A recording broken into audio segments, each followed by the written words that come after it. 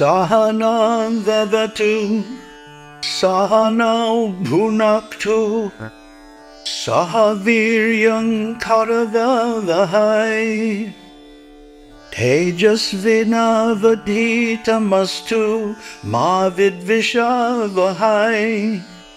Om Shanti Shanti Shanti.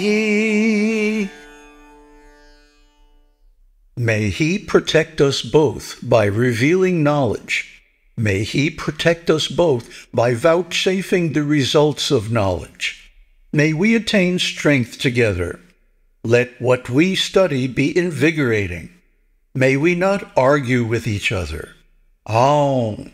Peace, peace, peace. Avatu, may He protect. Sahanau, both of us together by revealing the real nature of knowledge. Who? That Supreme Brahman who is revealed in the Upanishads. Besides, Bhunaktu, may He protect. Sahanau, both of us together by revealing the result of that knowledge. Karavavahai, may we both accomplish. Saha, together, jointly indeed. Viryam, the power originating from knowledge. Moreover, let aditam, the lesson, tejasvinau, of us two who are of sharp intellect, be benefiting for us. Let what has been studied by us be well learned. Let now adhitam, what has been studied by us too, be very tejasvi, potent, invigorating. Ma vidvishavahai, may we too not argue with each other. That is, may we not entertain that antagonism subsisting between a disciple and his teacher, owing to defects in study and teaching that originate from unwitting lapses. Shanti, Shanti, Shantihi. Peace, peace, peace. This thrice repetition is to avert all evils on the three planes: adhyatmic, physical; adhibautic, natural; and adhidaivik, supernatural. Om. Throughout millennia of human history, there have been innumerable plans, projects, and programs to improve the quality of the human existential condition. All of these efforts, religious, philosophical, political, economic, scientific, etc., have failed.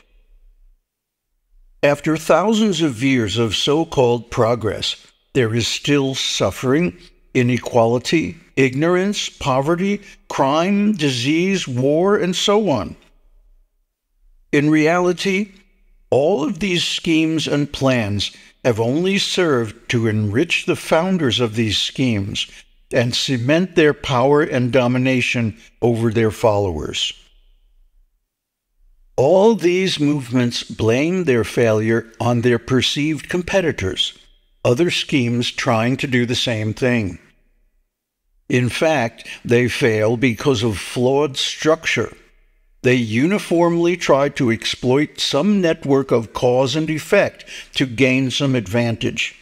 However, cause and effect as a phenomenon is only valid in Jagrat consciousness, superficial consciousness of the senses and the external world. The phenomenon of cause and effect is not valid in the other, more powerful states of consciousness: thinking or dreaming, deep sleep or samadhi, creative trance, and turiya, self-realization. All limited schemes based on cause and effect are doomed because they are only partial solutions based on incomplete data. Mandukya Upanishad is based on Kevaladvaita, unmodified, unmixed, undiluted, unalloyed non-duality, as a complete solution to all problems of the human existential condition, based on complete understanding of all states of consciousness. It quickly delivers complete relief from suffering without relying on cause and effect, or any material action whatsoever. Students of Kevaladvaita do not consider other plans and programs for the mitigation or elimination of human suffering to be competitors. In fact, we welcome them and applaud the nobility of their intentions, if not always their methods, to attain this goal. Now let's examine the structure of Mandukya, which is based on the structure of consciousness. The Sanskrit root mand can mean adorning, decorating, praising, rejoicing, glad, or beautiful. Manduka is the name of a Vedic school, also the name of a Sanskrit poetic meter. Mandukya is the possessive form. This text is actually 3 works. The original Mandukya Upanishad, 12 shlokas, Gaudapada's Agamakarika commentary, 215 shlokas, and Shankaracharya's Agama Shastra Vivarana commentary on all 227 shlokas, plus the invocation and introduction. Namaste.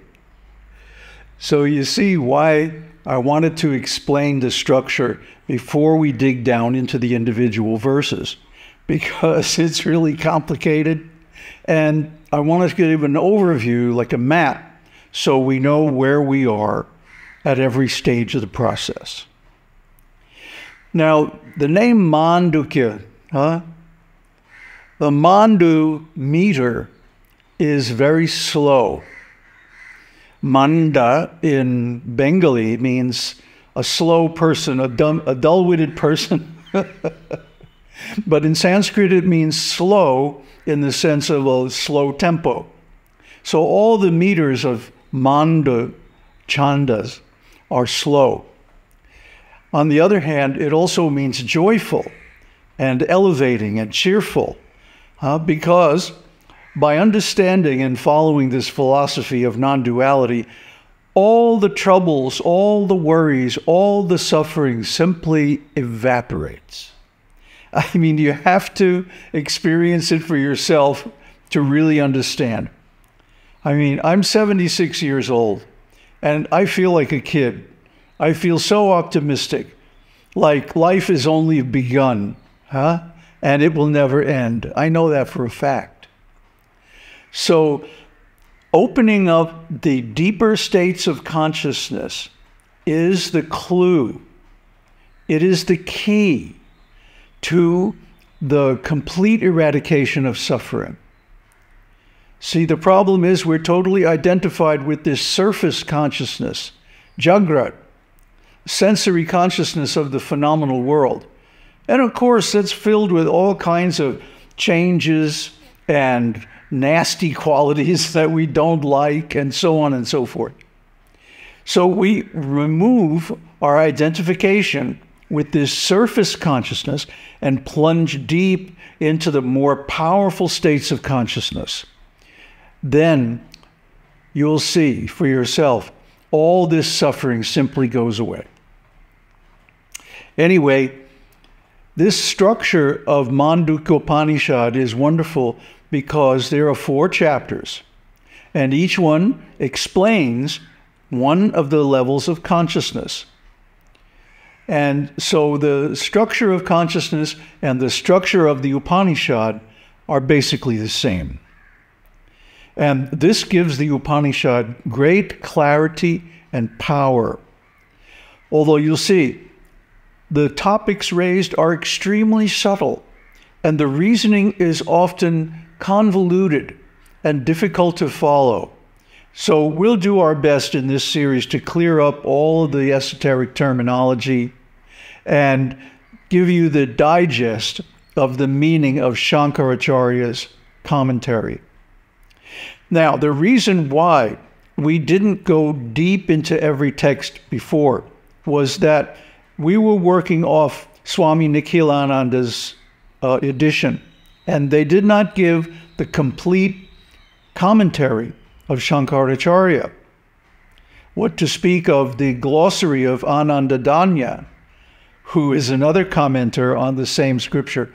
So there were a lot of points that were confusing because they were incomplete. But now we're working from the edition by Swami Gambhirananda, which is complete. And it also includes, we also have an online edition which includes the glossary. So we'll be able to resolve any problems or any difficulties of logic or terminology in this series. And finally, I just want to remind you that this is not theoretical. This is not merely philosophy. This is meant to be applied and the result to be enjoyed as enlightenment, illumination, and liberation. Liberation from what? The suffering endemic to conditioned consciousness and material existence. So let's go back into these chapters and look at how their organization brings out the points embedded in this analysis of 4 states or 4 levels of consciousness in the Vedas. Chapter 1 of Mandukya Upanishad is titled Agama Prakarana, and the subtitle is On the Vedic Text. Its purpose is determine the meaning of Om based on the Vedic scriptures. Chapter 2 is called the Vaitatya Prakarana, on unreality, and it rationally proves the unreality of the phenomenal world of duality. Chapter 3 is called the Advaita Prakarana, on non-duality, and it rationally establishes the truth of non-duality. Chapter 4 is called the Alata Shanti Prakarana, on quenching the firebrand. It rationally establishes the Ajatavada, the view that the world is unborn. The structure of Chapter 1 is a bit complex. After the invocation and introduction of Shankaracharya, there are the first 6 verses of the Upanishad, then the first 9 verses of the Karika, then the 7th verse of the Upanishad, followed by verses 10 to 18 of the Karika, then the Upanishad verses 8 through 11, the Karika verses 19 through 23, and finally the Upanishad verse 12 and the Karika 24 through 29. And that concludes all the original verses of the Upanishad. Chapter 2 contains the Karika verses 1 to 38, Chapter 3, Karika verses 1 to 48, and Chapter 4, Karika verses 1 through 100. Now again, the purposes of these 4 chapters.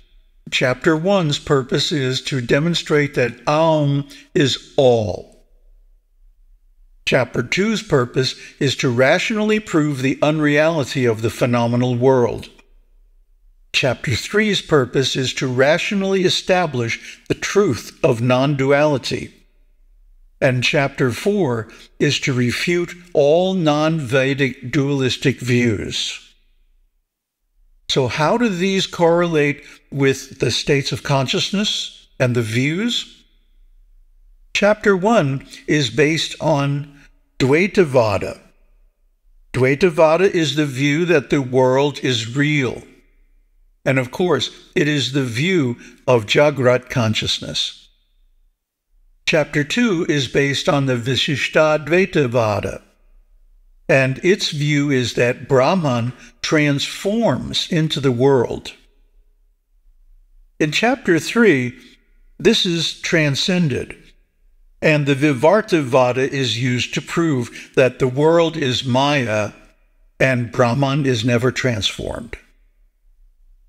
Chapter 4, its view is to establish Ajatavada, and Ajatavada is the world is unborn, and the reasoning in this chapter is extremely high and sophisticated. So we're still not done with the introductory material. There's going to be another episode, Introduction Part 2, in which we'll go into Shankaracharya's invocation and his own introduction to his commentary, which is extremely revealing and brings up all the important issues in this translation. So please stay with us, and I hope you understand and enjoy the benefits of Mandukya Upanishad. If you have any questions, please post a comment. If you have a doubt, it probably means a lot of other people have the same doubt, and they will all benefit from the answers. Aum Tat Sat. Aum Shakti Aum. Aum Namah Shivaya.